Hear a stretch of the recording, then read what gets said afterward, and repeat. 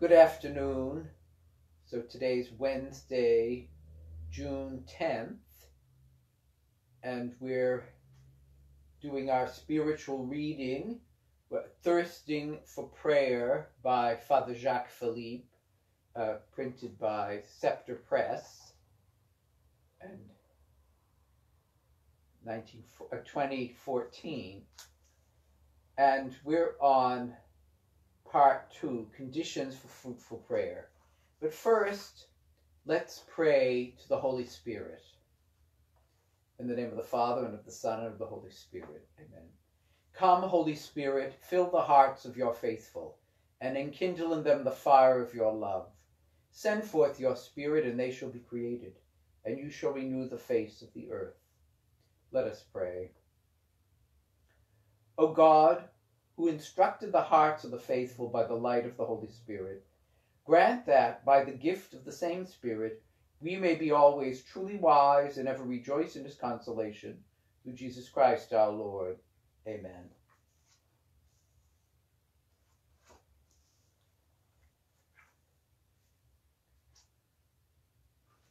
Conditions for prayer to be fruitful. This is page 33 for those of you following along in the book. John 15:16. I chose you and appointed you that you should go and bear fruit, and that your fruit should last, should abide. In this second chapter, I propose to answer the following question. What will enable our prayer life to bring about a real encounter with God and produce abundant, lasting fruit as a result? In the prologue to his book, The Ascent of Mount Carmel, St. John of the Cross says something quite astonishing. There are many souls who think that they do not have prayer, yet they have much. And on the contrary, others who think that they have much prayer, but have very little. In other words, there are people who think they pray badly, but actually pray well, while others imagine they pray well, but pray badly.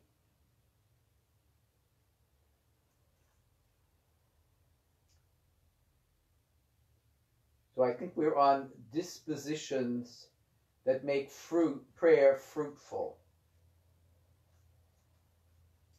which is on page 37.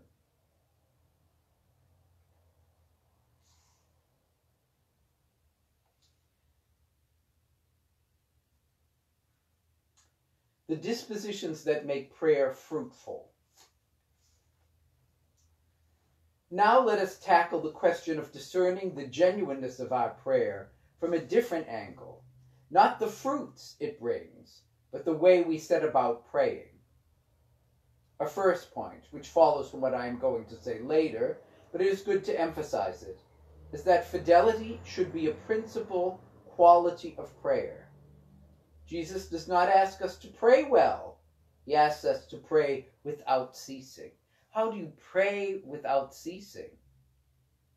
But the Holy Spirit praying, there are different modes and methods that people try to use, such as using the name of Jesus, setting it to breathing, things like that. But in particular, as pray without ceasing is praying with a dedicated life. Your life is dedicated, that everything is to become prayer. Faithfulness, if of course it is not just routine, but is motivated by a sincere desire to find God, please him, and love him. To find God, to please him, and to love him, will produce all the rest. The main battle in the prayer life is perseverance, sticking to this. Because if we just go by emotions when we're enthused, then we can get into all this prayer and try out all this stuff. But then it can become humdrum. And especially if we expect emotional highs all the time from prayer, or even most of the time from prayer. It often doesn't happen that way. So we have to persevere, we have to be dedicated in it, no matter what. Dedicated in investment of time, and probably special times as well in the day, to be sort of connecting points for prayer throughout the rest of the day.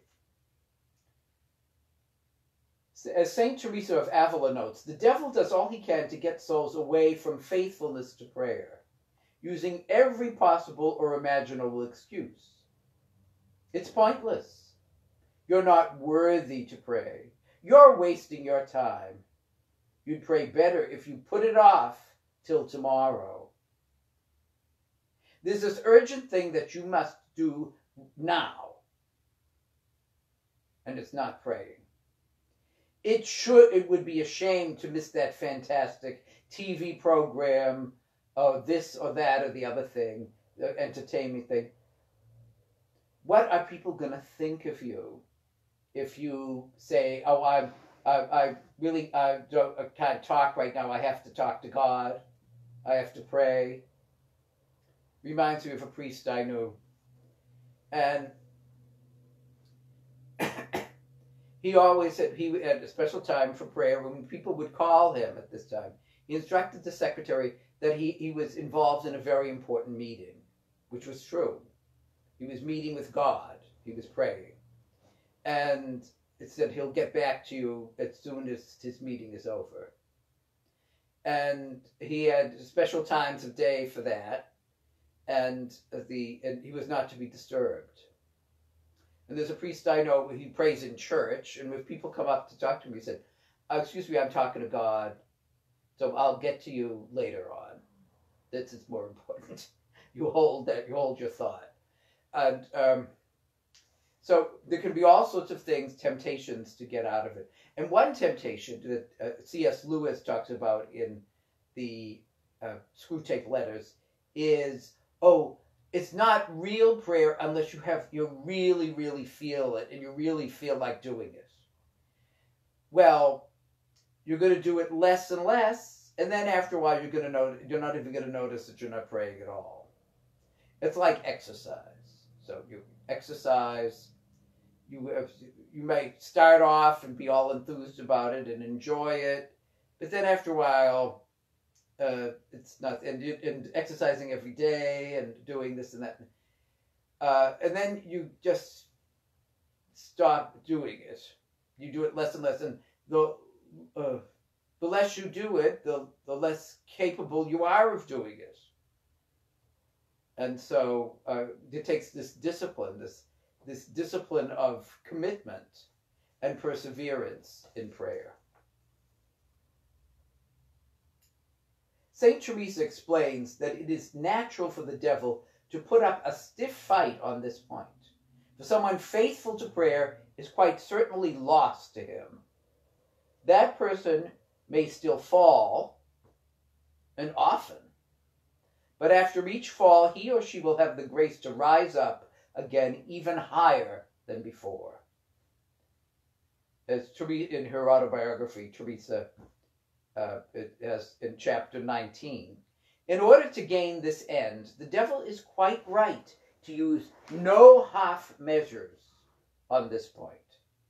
Deceiver that he is, he knows that the souls who persevere in prayer are lost to him, and that all the falls he brings about only help them, with God's grace, to spring up again much higher than before and serve our Lord better. Hence his determination on this point. She invites us, therefore, to persevere in prayer. No matter what happens or could happen, whatever the difficulties or naysayers, whether we reach our goal or perish on the way, whether we lack the courage to tackle the trials of the journey or the world collapse around us,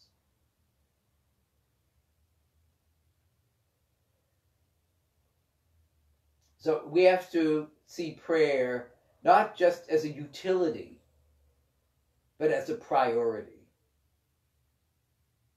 And prayer is this relationship. The relationship with God is the most important relationship. Being centered on the Trinity, and in particular, centered on the person of Jesus Christ, who is true God and true man, is most crucial of any relationship. The most crucial of any investment of time or energy.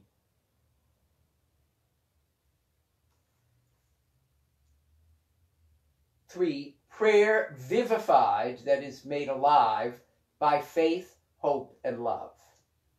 The idea I'm going to develop now is simple but very important, and it can provide us with some valuable markers on our personal journey, especially in dealing with the difficulties we meet in our prayer life.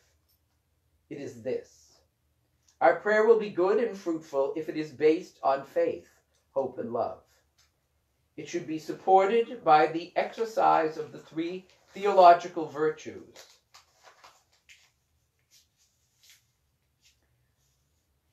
as they are classically called. Thus, the term St. Teresa uses in The Way of Perfection in chapter 21. The 3 theological virtues, which are faith, hope, and love, which are given such importance in Scripture, particularly in the teaching of St. Paul, because it is they that drive all Christian life.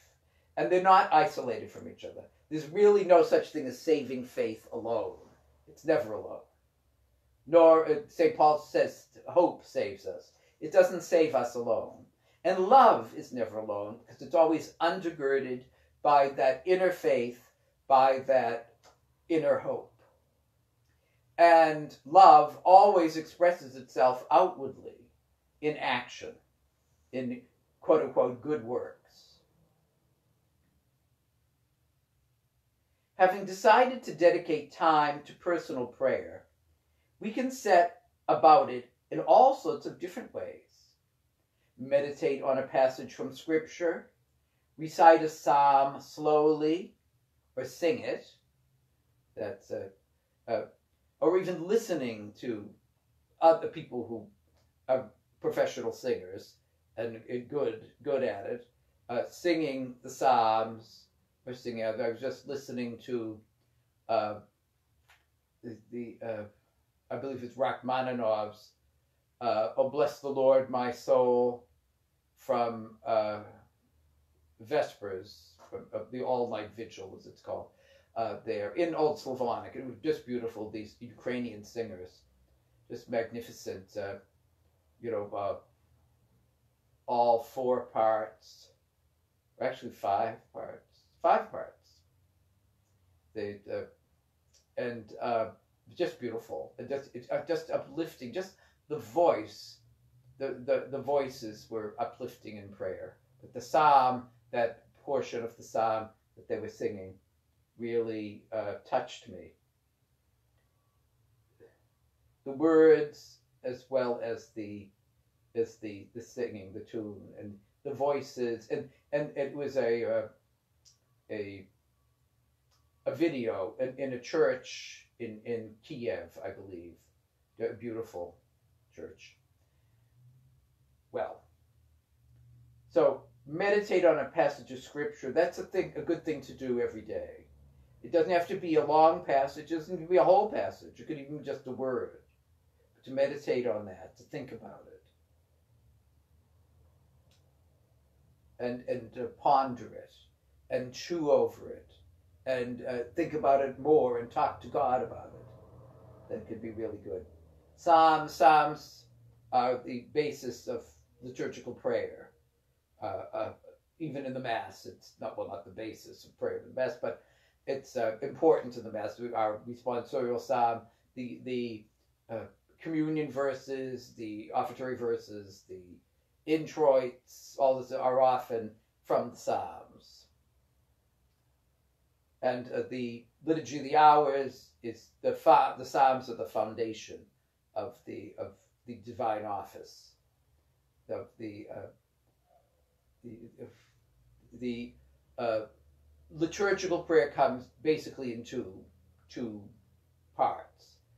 There's the sacraments, and in particular the Mass is the highest form of that. And then there's the prayer of the Church, the Liturgy of the Hours, the divine office of morning prayer, evening prayer, and other offices throughout the day.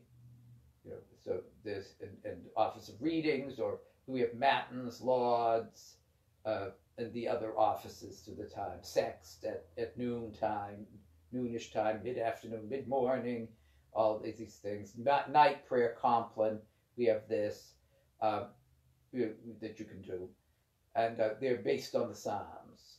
And the Psalms are such great prayers because they run the whole gamut of human emotions, including the emotions we'd rather admit that we don't have. So that you find that in the Psalms.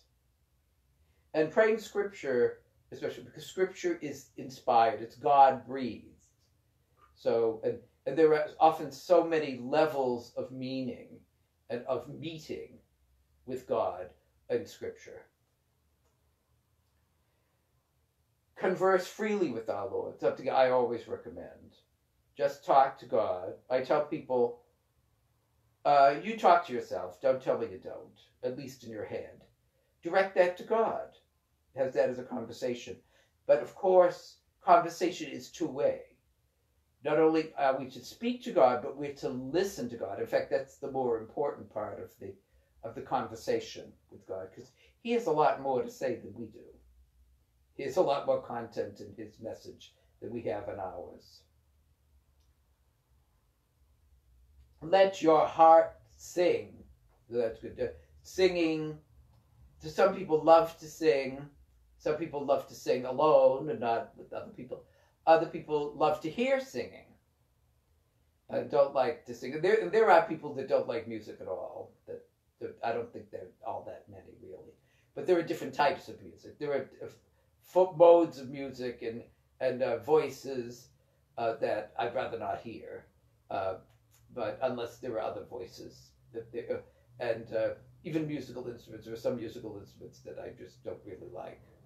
But anyway, and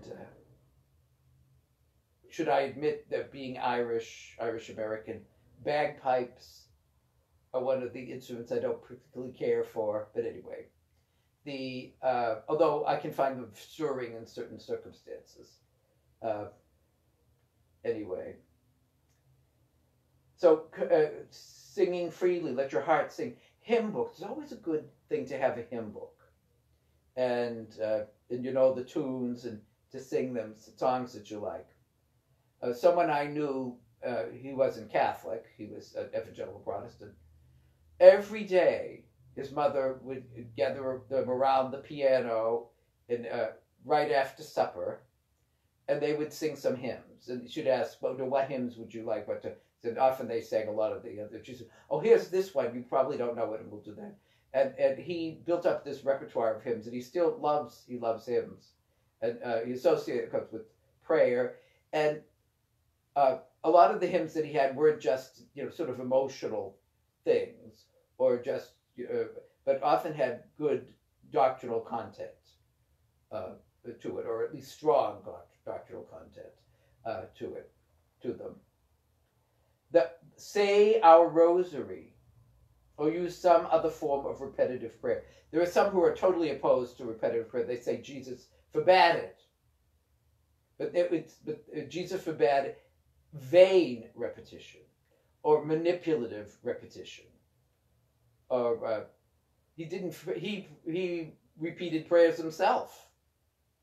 And in heaven, in the book of Revelation and in various theophanies, various manifestations of God, the angels are repeating over and over again, holy, holy, holy, or other things, repeating it over and over. So, but people who think repetitive prayer is just worthless, they don't really know how powerful repetitive prayer can be. And sometimes you can't even think. Your mind is just gone, or it's occupied with something else, you can't get it up. This repetitive prayer really, and touching something helps. Those rosary beads, those Jesus prayer ropes, all these other chaplets, they're often very helpful. Sometimes even just holding a cross. I found holding things. It's a tactile thing. Use all your senses in prayer. That you can. And even smell. People like incense or scented candles or something like that, or just smells of flowers or something like that. Others, if you're allergic to all that stuff, well, don't try it. But using all of our senses in prayer, using praying out loud is good even when you're alone, because you're never alone. Because you're talking to God, hello. And then the saints are present. So praying out loud is good. And reading scripture out loud, I also encourage that. Slowly reading scripture out loud. Because then things hit you that you miss. I was reading about the life of Samuel in 1 Samuel, and about his conception and all that. And I've been reading that for years. I've been reading the Bible at least a little bit every day since I was 14. And I've went over that story I don't know how many times, but I never noticed that there were other children born to Hannah after Samuel. I never noticed that until the day before yesterday. An evening prayer, an Anglican evening prayer, they had, that was the reading. So, and I was reading it out loud along with the reader, and it hit me. So, and the other forms of repetitive prayer, the Jesus prayer, Lord Jesus Christ, Son of God, have mercy on me, a sinner. Many people have found that tremendously helpful. Or, as I said, just the name of Jesus, Jesus, breathing in and out with that. Jesus Mercy, or if you're Irish, Jesus Murphy, maybe. And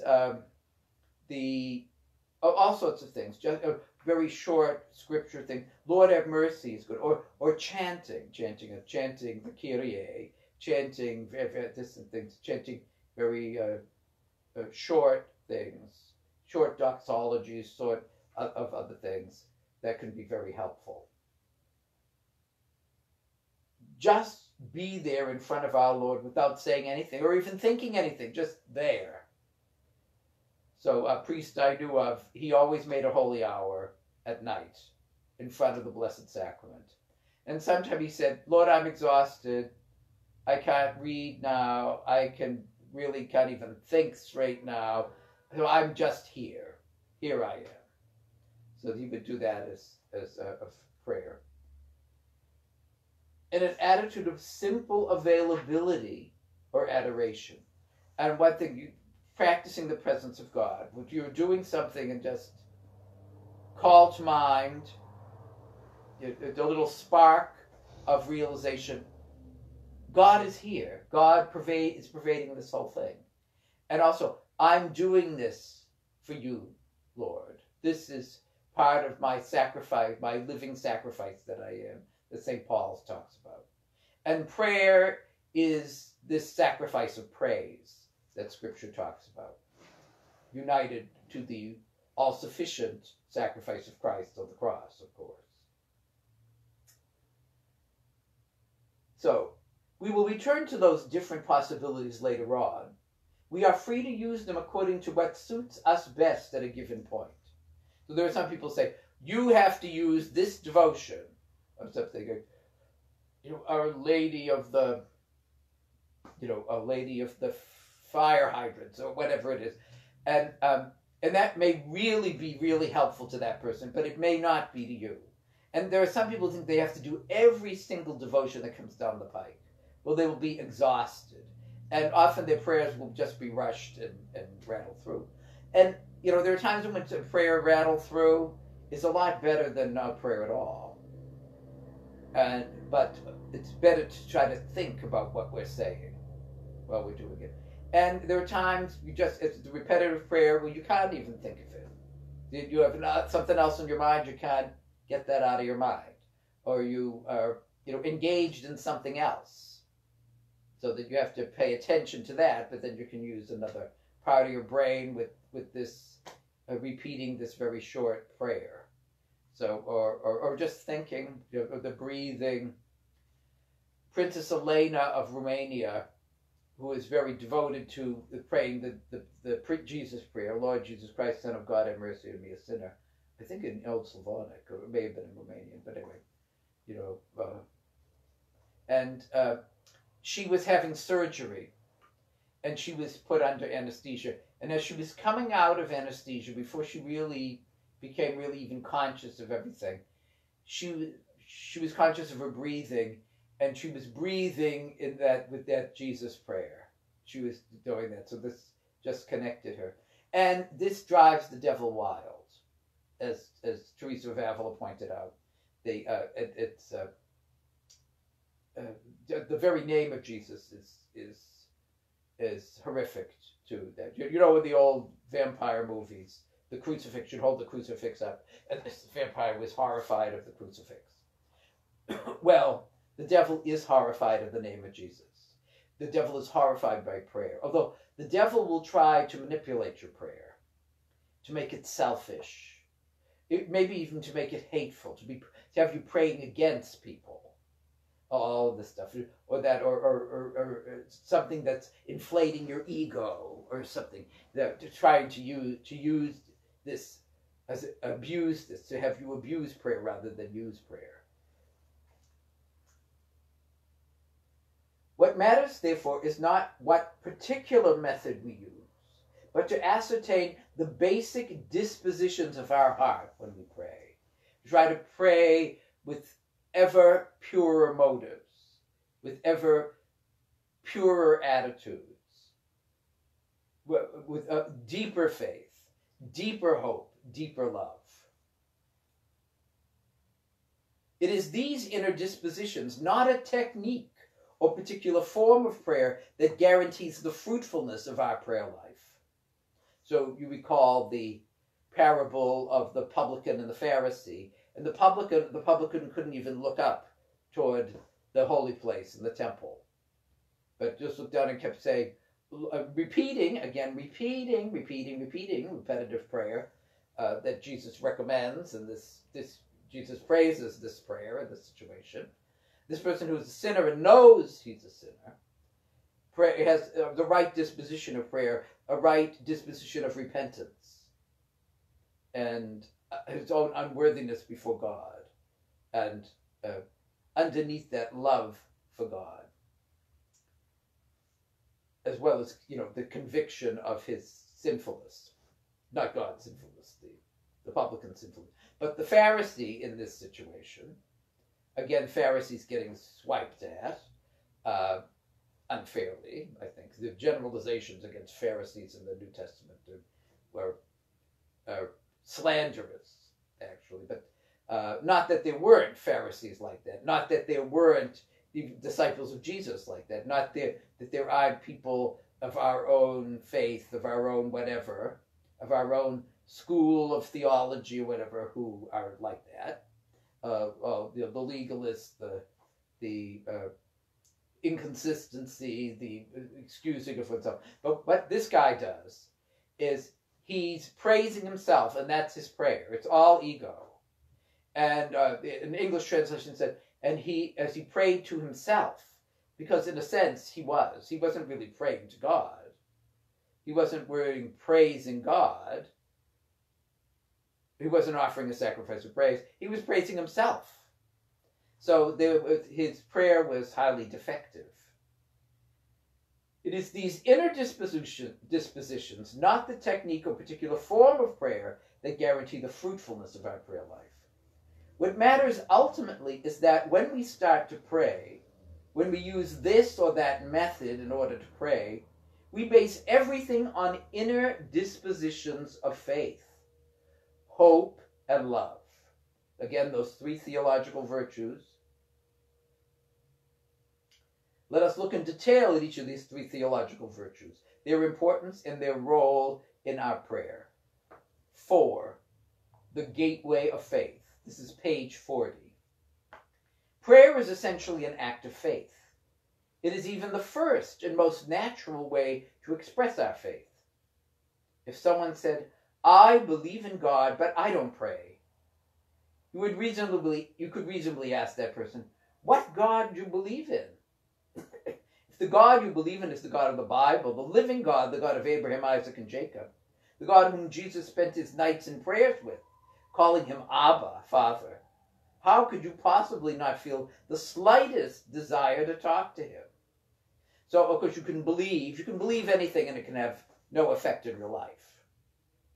In fact, you can believe something with conviction, but it can be totally cerebral and have nothing to do with how you live or anything. So you can believe in God as some sort of abstraction. You could actually believe everything properly. You could believe everything from the Catechism, all the tenets of the creeds, the Nicene, the Athanasian Creed, the Profession of Chalcedon, you name it. But you don't really have faith through that. That is, you're not investing yourself in God. And prayer is one of the important investments, investment of time, investment of everything that you are, investment of emotion, investment of intellect, investment of speech, investment of all sorts of things in prayer. And it's because of faith, hope, and love. So we have to have faith, not just belief. We have to trust God and his promises and his threats, and commit ourselves to Christ, commit ourselves to all the tenets of the faith. Now, how could you possibly not feel that? Again, this could be, you can believe in God and have no feeling about it. Or you can believe in God or have a manipulative feeling. That you're just manipulating God. You're in it to, get God to do what you want, or at least to get God so that you don't have to go to hell. And preferably, you don't have to go to hell without repenting of grave sin, which unfortunately is a spiritually suicidal delusion. Faith is expressed, renewed, purified, and strengthened when exercised in prayer. Prayer is a great renewer of faith, a great builder of faith, even if we do not realize it. Like Monsieur Jourdain in Molière's comedy Le Bourgeois Gentilhomme, the middle-class gentleman, who had been speaking prose all his life without realizing it. As soon as we start to pray, we are making an act of faith. So it's like the agnostic's prayer, "Oh God, if there is a God, save my soul if I have a soul." That's at least a start. God, make me good if there really is lasting goodness. So pray at least starting on that level. As soon as we start to pray, we are making an act of faith. So when we pray, often many liturgical exercises and different rites have the creed, the Nicene Creed, or could be the Athanasian Creed every now and then, or the Apostles' Creed or something like that. So a creedal statement in part of prayer. So on Sundays we have the Nicene Creed, the Nicene Constantinopolitan Creed, in I think all the liturgies, Mass liturgies, divine liturgies of the Catholic Church, and the Orthodox churches as well, and also Anglican, Lutheran, many others have the Creed, the Nicene Creed as part, or the Apostles' Creed, as part of their Sunday Eucharistic worship. But in praying the Creed is not just saying, "Oh, I believe this," but I have faith in this. I'm investing myself in this. I'm investing myself that God is the Trinity. It's eternal love. That God, the eternal Word, became one of us. I don't just believe this. I'm investing myself. I'm quote unquote risking my life for that, and that He died for us, and not just for us. He died for me and for every individual me that ever existed, every human being that ever was. And that He rose from the dead, bodily rose from the dead, that He truly ascended into heaven, and that He is going to come again in glory, and that we're going to be bodily resurrected, that there's a communion of saints, this mystical body of Christ, and life everlasting, and all that. So, and this actually should. There are times in which I pray that and think of it, and it's a very emotional experience. In affirming that, in praying the profession of the creed. So as soon as we start to pray, we're making an act of faith that this is going somewhere, going to someone, or at least an act of hope. At least an act of hope in that God exists, that it is worthwhile speaking to him. So if God exists, but he's just out there, and he wound up the clock and then went off to Home Depot or something like that and is not particularly concerned about us, or maybe in some deist forms that he's concerned about that we prove the test in this life. He's not going to really help us, but he'll prove the test that we can get through, and because in most forms of deism there's no original sin, that and then we'll be rewarded or punished according to this. In some forms of deism there's no hell either, but in some forms of deism there's punishment and reward. But if God is like that, then why bother? Why bother to pray? And some say, well, if God is like that, then you pray because of what it does to you, your disposition, that it helps you with meditation and all that, your interior thing, that it brings you on. And some would say, even if there's no God, then to have this faith, this hope and prayer, this will help you through a lot. So, but I'd say, well, no, I believe and I have faith in God, and I'm investing myself in Jesus Christ. I'm investing myself in his church, the mystical body of Christ, not just in the head, in the ascended Christ, but in his church, his body, all the people who are connected to him, living and dead, who are all, I'm investing myself in all of them. That is worthwhile speaking to him and listening for what he will say. But that's often not a problem. We do the talking, then we just shut the dial, turn the dial to some other station. We don't wait for God to speak to us. And God usually doesn't speak in words. There are saints and others who get locutions. That is, they hear words in their head. And of course, there are people who are schizophrenic and things who hear voices in their head. There's that gift that does it. Visions also, people who have given visions, private revelations, none of which are binding on us. Only public revelation is binding on us. Scripture and tradition in the church, that's binding on us. But the other apparitions, even in locutions and private revelation, including those that have been not only affirmed but encouraged by the church. We're not bound to believe them, accept them, or apply them. Unless, of course, because every real, authentic private revelation is just like a yellow highlighter on public revelation. If we're being told to do something in a private revelation, that's part of public revelation, that's a commandment of the Lord, then we are bound. But it's because it's public revelation. That's fine. So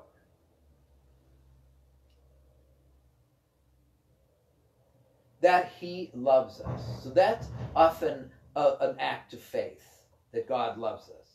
We can come sort of rationally to say that there's a creator somehow or other, this, that, the other, but that this creator really cares about us, that this creator really loves us.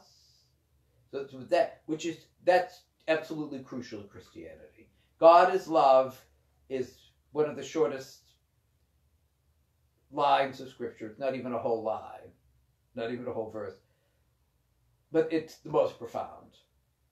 And it's in that, along with Jesus is Lord, another piece of a verse, The first is from 1 John, and the other is from Paul, St. Paul.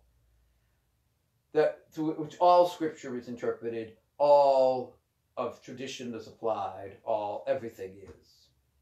And our prayer life has to be a pursuit of growing in faith, hope, and love, using prayer to build that up, to propel us to service of others in the name of God, and even more importantly, serving God in others. That we're not just doing it for them, we're doing it for God, whatever that is. And we're not always the most lovable creatures, are we? And certainly not always the most likable. And sometimes it's, I'm doing this for God, I'm trying to see God in this other person, even if it's not that easy at this point, that doing this good for this person is for God.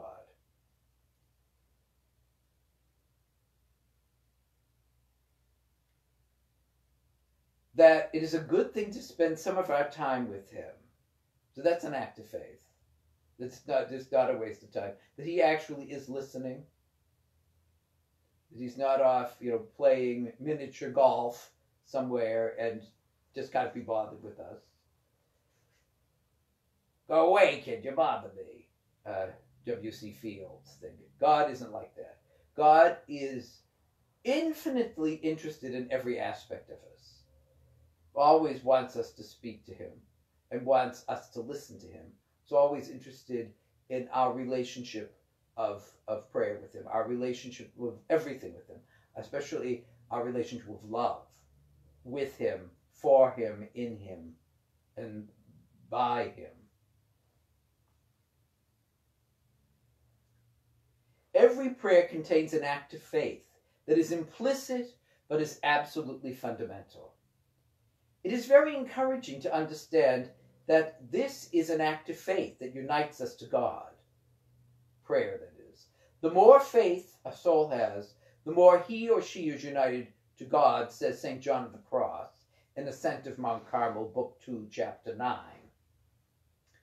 What brings about union with God is not feelings or thought processes, but faith. So let's look at why that is so. 5. The role of emotions in our prayer life. The human capacity to feel, to have emotions, is a very valuable faculty. And there is no question of discounting it. Being able to feel, react, be moved, be stirred interiorly is an essential part of being human. I would even say that in the spiritual life, it is absolutely indispensable that our feelings and emotions play their part. They play a part, but it's not the central part. Not the central part in faith, not the central part in prayer, not even the central part in love. Because if we think that, love is feelings, then when we don't feel feelings, we'll be thinking that we're not doing love. Or if we feel a feeling towards a person, we think, I've fulfilled my love for that person. No, I fulfill my love for that person when I act for the good for that person.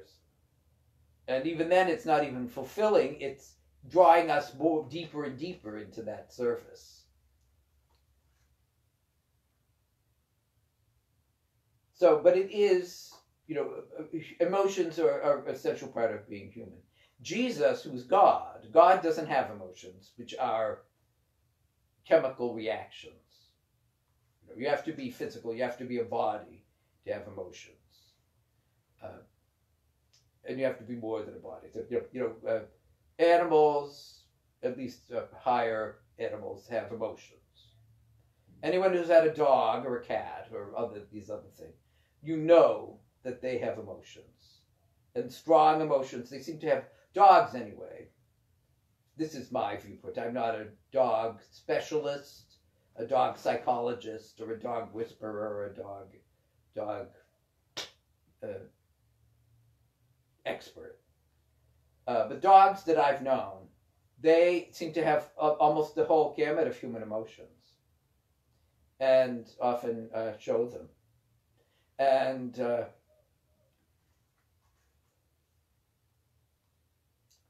so it's part of being, well, then it's, emotions are part of being an animal too, as well as part, but crucial to being the human animal, having emotions. So we should cultivate positive emotions. We should cultivate emotions that are going to help us and help other people, and that'll draw us on to doing good and to living a virtuous life. And so, of course, Jesus still has his emotions because he's still a body in his resurrected state, but there are no more tears in the state of the resurrected. So he has no negative emotions. So he doesn't have regrets, he doesn't have griefs or sorrows or any of that stuff. He bore all that on the cross, and he certainly had more than his share of that in his humanity, in his human life. But of course, he knows that he knows the experience of that in his resurrected life. So it's not, it's not that Jesus doesn't say, well, I can't relate to you anymore because I don't feel that stuff. That's not the case. He actually relates even more with us in his resurrected humanity than he did in his non-resurrected humanity, pre-resurrection humanity. But we have to remember that Jesus is one person, God, the incarnate Word, and not two separate persons. Or that his person, his humanity, well, after the resurrection is alien from the humanity before. No, it's the perfection of the humanity that went before.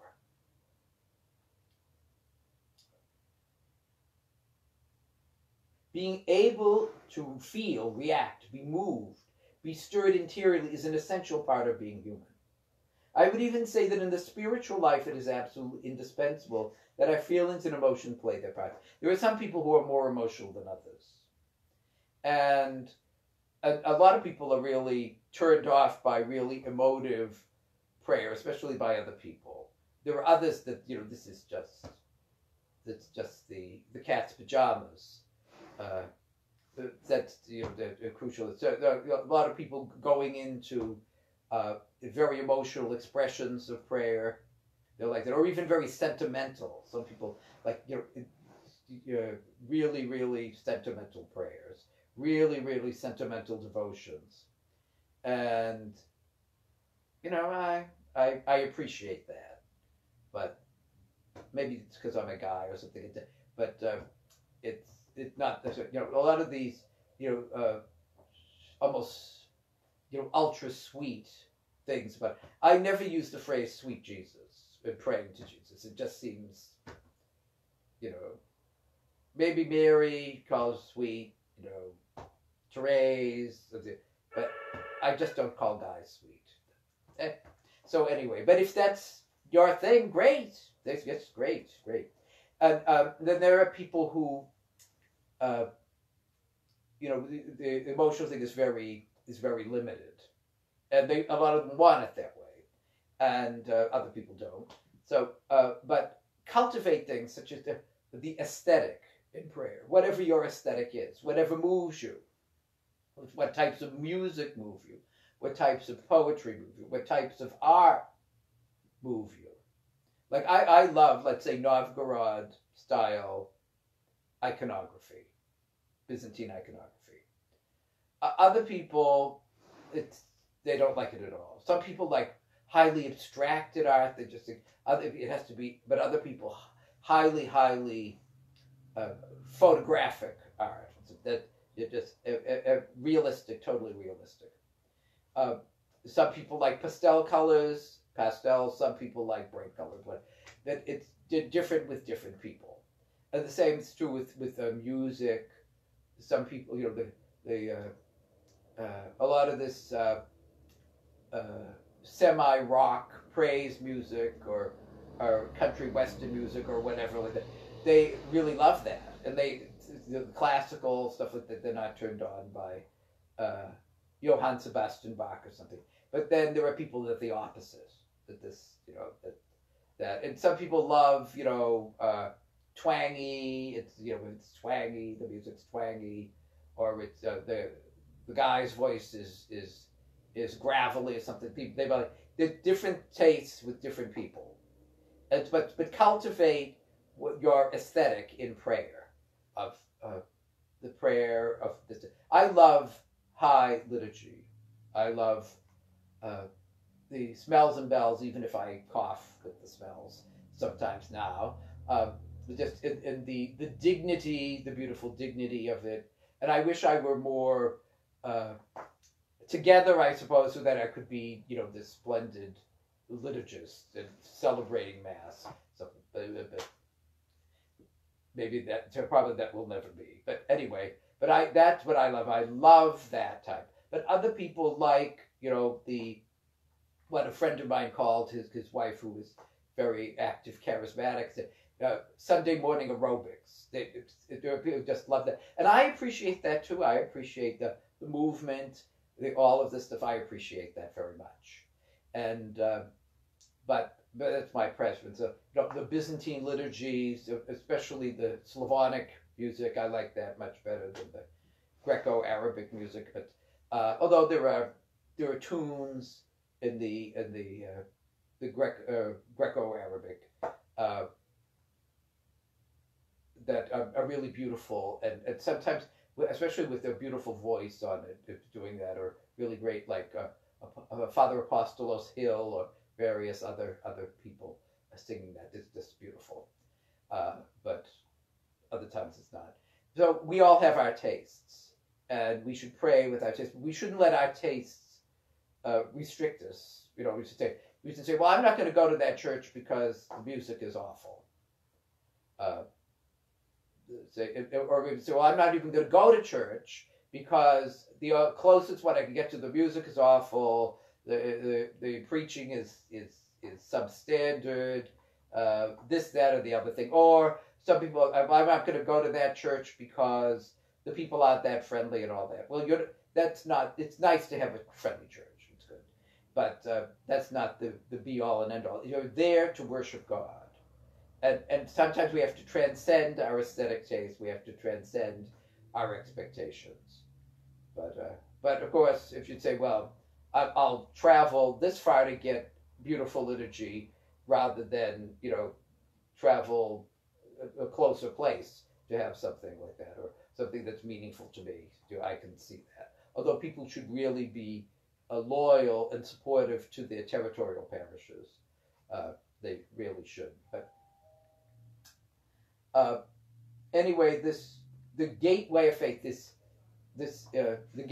Faith is the gateway into prayer, but also prayer is a gateway into deeper faith. It really can be that for us, and emotions are really helpful in this, cultivating emotions, and the intellectual things too. Really strong theological prayers. I often really like that have real content. And the dignity of prayer, and the aesthetic beauty often of many prayers. That I much appreciate the 2011 translation. Sometimes it's awkward, and I wish they broke it up in sentences. But often in the collects, what do they do? The things where they could break them up into sentences, they don't. But then they have the end, which isn't a sentence at all, and they put a period at the before it, and then there it is. There's no main verb in it. There's stuff. So anyway, but that's maybe being pedantic about proper grammar, but they're often much more profound than the paraphrases of before, which wanted to be pedestrian. They wanted to get to it. But although sometimes I really like the simplicity of the translations, the 1969 translations. Sometimes I really like the simplicity of them. And often I love the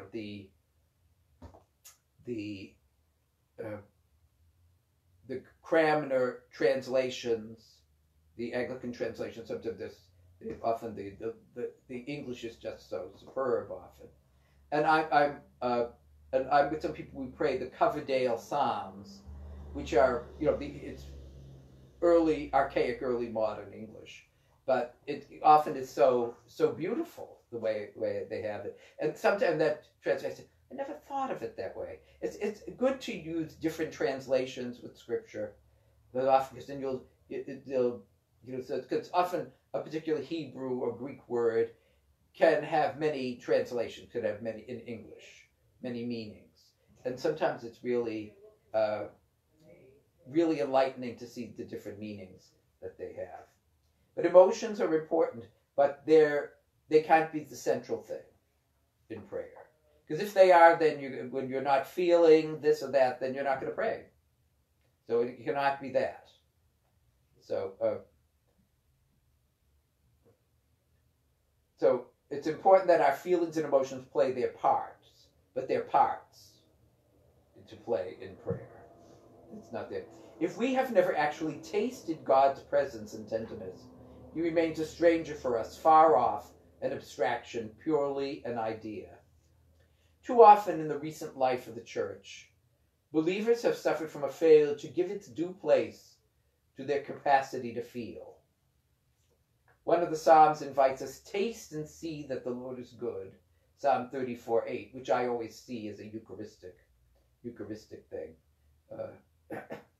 Although a lot of the hosts, let's face it, are not the tastiest things, the Latin hosts that have come around. But anyway, we have the right to ask for sense-perceptible graces, so that we can taste something of the mystery of God, the truths of the faith, with our bodies, senses, and emotions.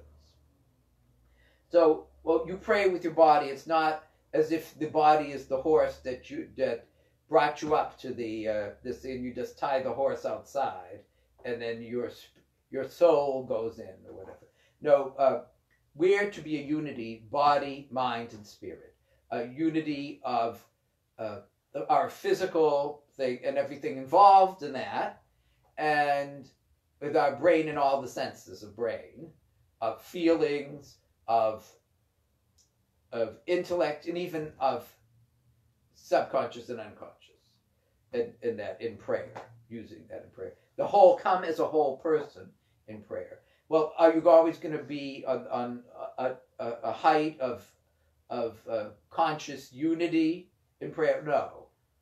Yeah, I don't know. I'm not always, or even maybe frequently, at a height of conscious unity within myself and about myself. But God is. God is there. Trusting Him. We're approaching prayer in faith. So even if I don't feel the prayer, even if I can't get it, I have to just often say to God, you know what I mean. You know what I mean a lot better than I know. So I just turn it over to you, whatever this whole thing is. So otherwise we will not be able to understand them and bring them into our lives in a dynamic way. All the methods of prayer and meditation that bring the senses into play and call on our human ability to be moved are perfectly legitimate. I think churches have emptied in the Western world, this is Father Jacques speaking, partly because of the celebrations are too cold and verbose, incapable of awakening any emotion other than boredom. So, and even the churches, a lot of these modern churches that look like warehouses. And I went to this one church that will not be named. It won awards. I was looking for it. Wasn't in this town. I was looking for this church, and it was surrounded by this concrete wall. And I was standing in front of it. They didn't have a sign or anything in front of the thing. And someone went by and didn't know either. So finally I figured it out. And then there was a doorway that went in, and inside was glass, and there was glass along the wall, and a gravel out in this sort of courtyard that went around it. Very bare inside. I think the altar also was sort of concrete. And very few images. Even the Stations of Cross, I think the Stations of Cross were just Roman numerals with crosses. And I think there was a statue of the Madonna and Child, and there was a crucifix. And that was it. And the crucifix wasn't that big. There was a cross that was sort of off-center thing that was there. And I just thought the thing was ugly and distracting and boring. a blank wall. Well, there are people who really find staring at a blank wall a great help to meditation, but I must admit I don't always find that so. And but anyway, there's a lot of these modern monstrosities, these things that look like warehouses, and office buildings look better than they do, are more aesthetically pleasing, and appeal to that. And the importance of figurative art, of pictures, statues, all that. But we need that stuff. Now, some brethren of ours outside, in some forms of the Reformation, spiritualists and theologians would say, oh, quite the opposite. They would say, you're all dependent on that, you should be independent. But I find that is sort of an anti-incarnational approach to worship and meditation and art. Art is so important and should be cultivated. And a great tragedy that so much art has been destroyed, in fanaticisms through,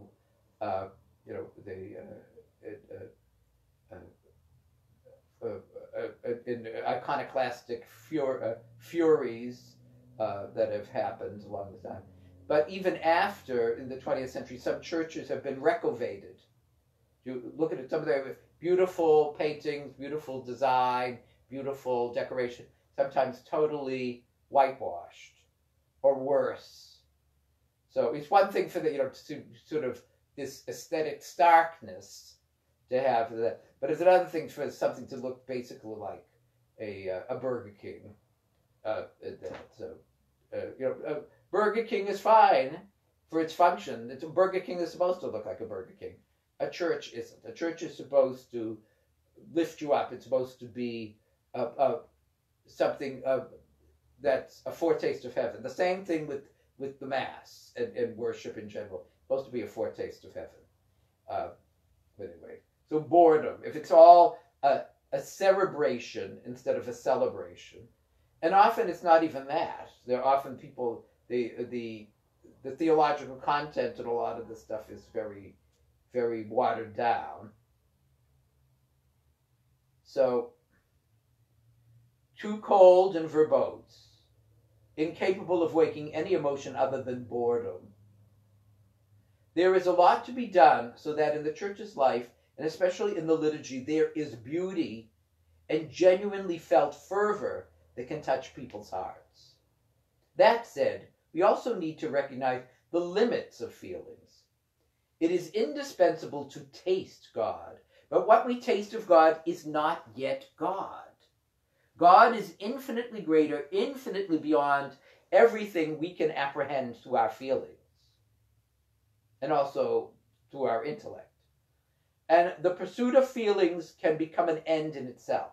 So I think we all know people who hop from religious experience to experience, because they always want to feel more and more. And so then when things, tame down and they get used to this, then they're off to something else, some other movement, even some other denomination, some other this, that, the other thing. And that becomes the whole criterion, the feeling part of it. So, you have to be revved up, and the whole thing has to be all, revved up. That isn't always the case. That isn't always what you want. I know sometimes very quiet, even mournful worship is very moving to me. So like that Good Friday, on a Good Friday, I don't want, all this happy clappy music, as nice as that might be. I want sober music. I want stuff that's going to pull at my heartstrings and express my grief at the suffering of Christ and the suffering of the people in the world, and express my sorrow for sin, express all this stuff, or to cultivate that. I want the music to cultivate that. I want the service to cultivate that. But how important music is, for me anyway, in so many areas of worship and prayer. But the feelings cannot be the central. The feelings are more the caboose. They may be in some ways a fuel car, but they're not the engine. It has to be the virtue of faith itself, the virtue of love itself, the virtue of hope itself. They are the engine. And indeed, it's God's grace. You can go before that and beneath that, God's grace, the pouring out of God's divine energies. That's all there is. Because it's by grace alone we're saved through faith, but a faith that works through love. A faith that's united to hope. A faith that's united to faith, hope, and love. And as St. Paul said, faith, hope, and love in 1 Corinthians 13, but the greatest of these is love. He didn't say the greatest of these is faith, as great as faith is. And the pursuit of feelings can become an end in itself. It may lead to greed, attachment, and lack of freedom. And often nastiness when we don't get our way. In that, if the worship isn't up to my, my emotional whatever, then it's the pastor's fault. It's the music ministry's fault. It's all these other people's fault. Well, the fault is that I'm attaching everything to feelings rather than to prayer as an objective reality. Our capacity for feelings needs to undergo purification. So, praying for in selfish ways, and for my own good feeling. So it's good to have good feelings in prayer, and sometimes it's good to have bad feelings in prayer, with the area of repentance and other things, and empathy towards the sufferings of others. But our feelings need purification in prayer. Our thoughts need purification in prayer. And our motives need purification in prayer. Prayer is about meeting God, not just about the feelings that God's presence gives us. So we want the giver above all, rather than just the gifts. And especially the gifts, we want the gifts as the virtues, as the grace, rather than the wrapping paper of the emotions or other things like that. Therefore, we need to accept that sometimes we will feel empty, dry, and arid. And it may go on for years. I know in the monastery, the first year, it was great. The first 3 months especially was heaven when I first went. And then, and even as a novice and all that, it was like that. But then I went into a real period of dryness for at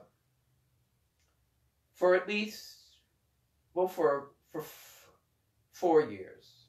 4 years I went into a period of dryness. There were times there were little sparks, especially aesthetic sparks. Sometimes the music would be so beautiful. A text, the poetry of a particular text, a tropar or a oikos or something like that, the Katavastia, all of these different things, the different little hymns and stuff there in the Byzantine liturgy often would really touch me.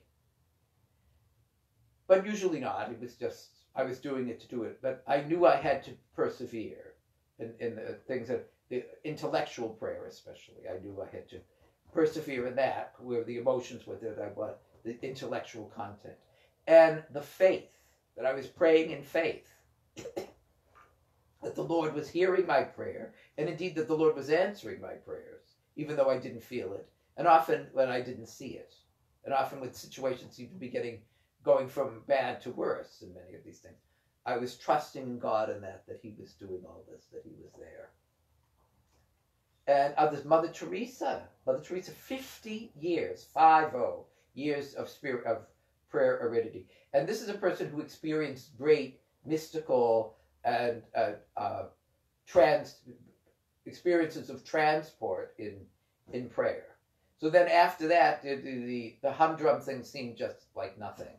But she persisted, and she was suffering from depression and all that. No one knew it, because she applied herself in cheerfulness. She applied herself in faith, and especially she applied herself in love. in all of these circumstances. So we can feel empty, dry, and arid.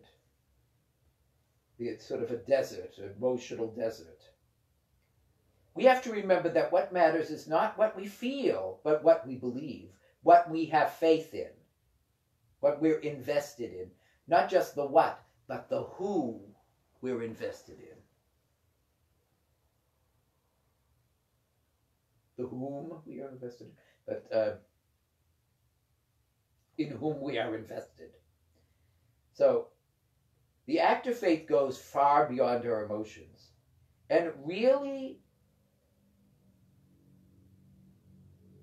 makes us encounter God even when we are most totally devoid of feeling. Our hearts as dry as the Sahara Desert, without the slightest drop of fervor. And even exhaustion. Sometimes we're just exhausted, emotionally exhausted for some of this stuff. And that which, spurs us on, it doesn't. We're just going on by pure grace and will. Or Will and Grace, if you like that TV show. The one other thought related to what was said above about prayer as a path of freedom. Remaining faithful to prayer in spite of aridity, exercising faith in prayer, sets us progressively free with regards to our feelings. And one of the feelings is, what will people think of me and all this stuff? I have to impress people. No. Or even I have to impress God. We cannot impress God. The infinite, the eternal, the all-perfect, the ultimate. He doesn't even want to be, for us to even attempt to impress him. He wants us to love him. He wants us to serve others, and to take care of ourselves in the power of his grace.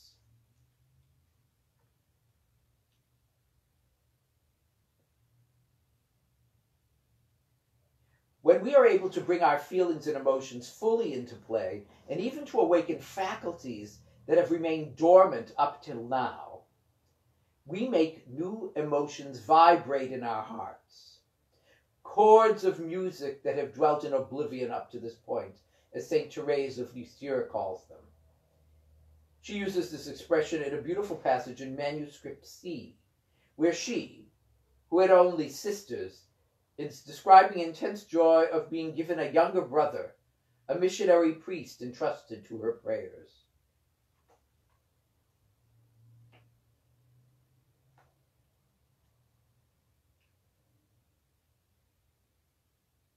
So, but without becoming enslaved to those emotions, or dependent on them, or addicted to them. Because some people could be addicted to religious experiences, the emotions of a religious experience, or emotion of this or that, and they're always looking for a higher high, and that's not the thing. They should be looking for greater virtue. They should be looking for greater union with God, and yes, cultivate the situations that will make the emotions better. The aesthetic excess, the music, the this, the that, the other thing, and also we need to rest. We need to get our sleep and all this for that, because there are people I know of, they stay up half the night praying, and then they don't sleep in the day, and they don't get it, and they're just worn out, and no wonder there's aridity. No wonder there's it, because they've just exhausted themselves, and so we have to take care of our bodies, because we are our bodies, as well as taking care of our souls. Of course, the soul is the most important. The body will die and will be resurrected, but the soul is immortal. So, but it's never really an either or for body and soul. Even in the case of martyrdom.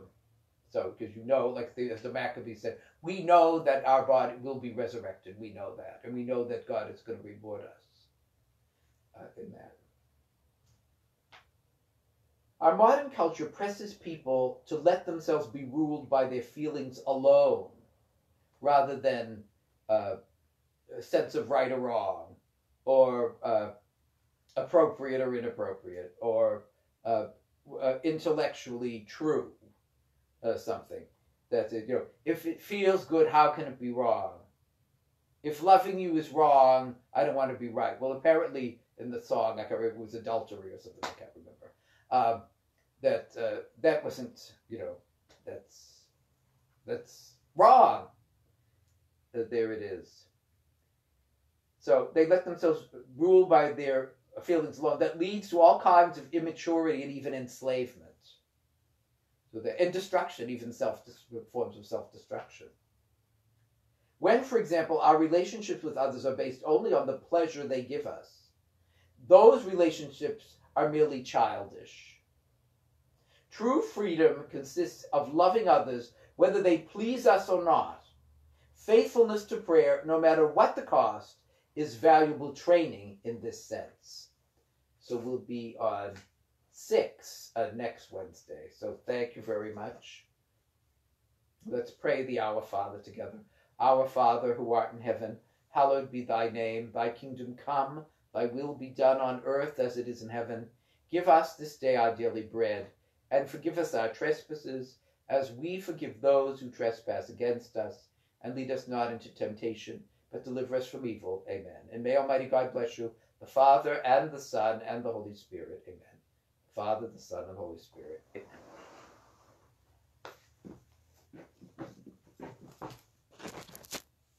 And let's wave back Gwen Davis von Felt. Christ is in our midst, he is and always will be. Robert Hart, Christ is in our midst, he is and always will be. James J. Kahn, Christ is in our midst, he is and always will be. Ryan Bernica, Christ is in our midst, he is and always will be. Terry Coakley, Christ is in our midst, he is and always will be. Timothy Mills, Christ is in our midst, he is and always will be. John Sheridan, Christ is in our midst, he is and always will be. Larry Lewis, Christ is in our midst, he is and always will be.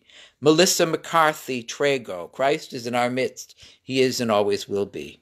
Barbara Blackler Bembury, Christ is in our midst, he is and always will be. Walter Byrne, Christ is in our midst, he is and always will be. Well, God bless you, and let's continue to pray for each other, whether we feel like it or not, and place ourselves in the Lord's hands. Bye now.